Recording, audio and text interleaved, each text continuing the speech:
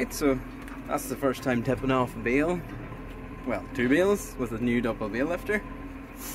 And I've got a wee bit more footage of the 6180 doing a bit of baling, and I'm going up now to get another, well, handling.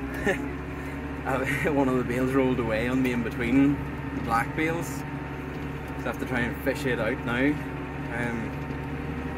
But otherwise doing well, nothing bad so far. Looks like a good evening, so hopefully get red. Right, so that worked out. I went and got another bale on ahead further over, and set it beside it, and then I got 2 at once again. So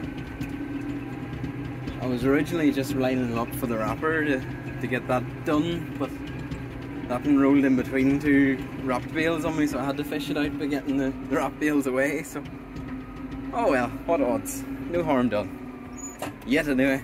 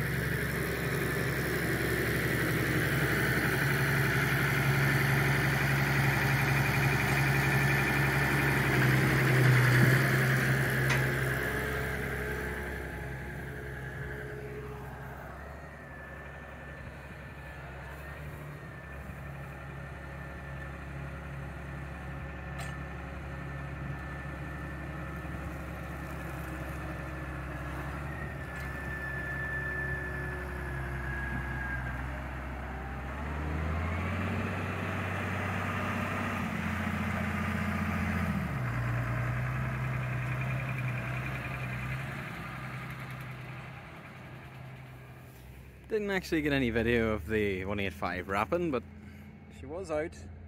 That's her up there. I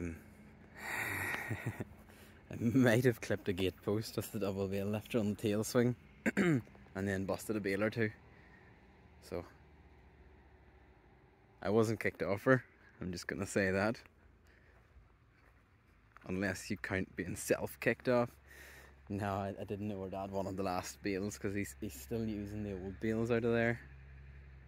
And I didn't want to block him in, I didn't know where to put them, so I just let him tear on. So these are all last year's, but you can kind of tell by the shininess of them. Like, that's last year's bale, that's this year's bale. They're just having a chance to get all dusty. So Dad still comes in here to bring in bales for the cows that are in. I was coming along here nicely and came back for the second row and just busted this bale here, so need to look about some black tape at some point and get that sorted. I mean, he'll probably be using it soon anyway. Like, they're unfortunately having cows in, they go through silage quite quick. I don't even want to talk about this bale here. I was trying to get this one lined up and this one wasn't. Yeah, let's not say anything. But I'll try and get a video of Dad putting one in and you'll see how it's meant to be.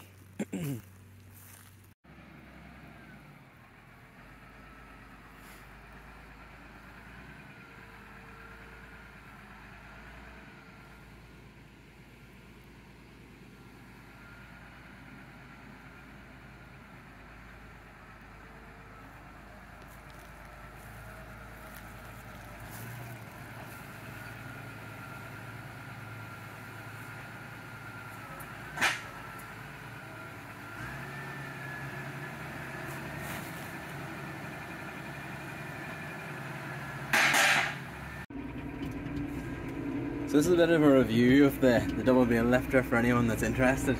Anyone that wants to hear me chatting. She's good in the field. I was actually able to keep up with the wrapper, like, at my leisure in the field. She's a bit ignorant coming through the gates. You have to remember not to steer as soon as you come through the gate.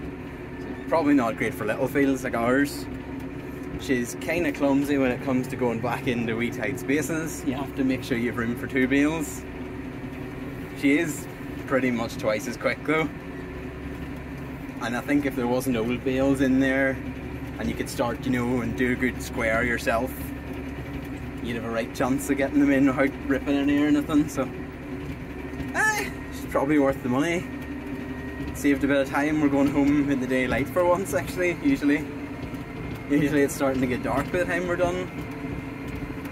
We try to only mow down what we can get done in the day, sort of thing. So, and then one last thing. So this is the 9.0. And if you watch the rev clock in her, right?